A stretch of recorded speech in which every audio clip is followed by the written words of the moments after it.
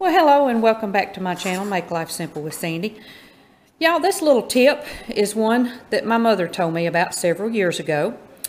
She used to keep a bottle of Chloraseptic on her nightstand at night, and if she ever got like a little tickle in her throat or had that little hacking cough, you know, where your throat was dry, you just couldn't sleep, and you don't want to take a cough drop for fear of choking on it in the middle of the night, which is not a good idea. Don't use cough drops trying to go to sleep. But y'all, she would take and use this, and just one little spray in the back of her throat. And she said, now I've not used it, my husband has, and he said it worked great. He said it was a wonderful idea.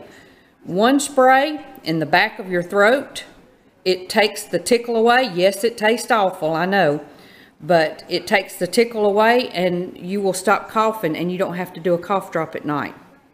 So, of course, you know, be sure and check with your doctor. You may not supposed to be able to use this, and I don't know what the age limits is on it, but I don't think she used it every night.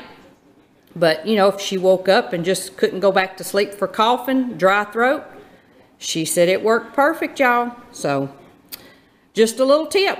Hope it helps someone. Hope you have a wonderful Friday. Thank you so much, and God bless.